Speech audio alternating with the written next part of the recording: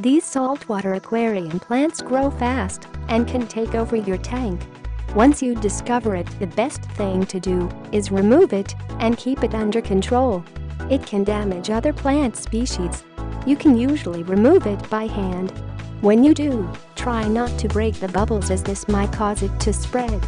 You can try to introduce certain types of fish like the Sohal Tang or Rед Sea Indian Ocean Sailfin Tang, Acanthurus to eat bubble algae.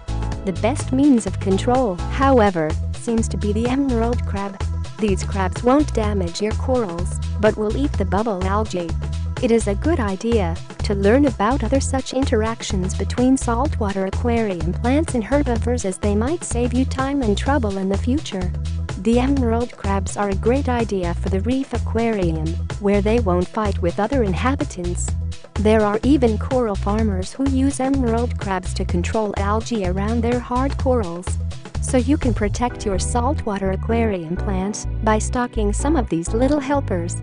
So what's your next step? Now that you know a little bit about the good and the bad kinds of saltwater aquarium plants, it's your job to make sure you learn more.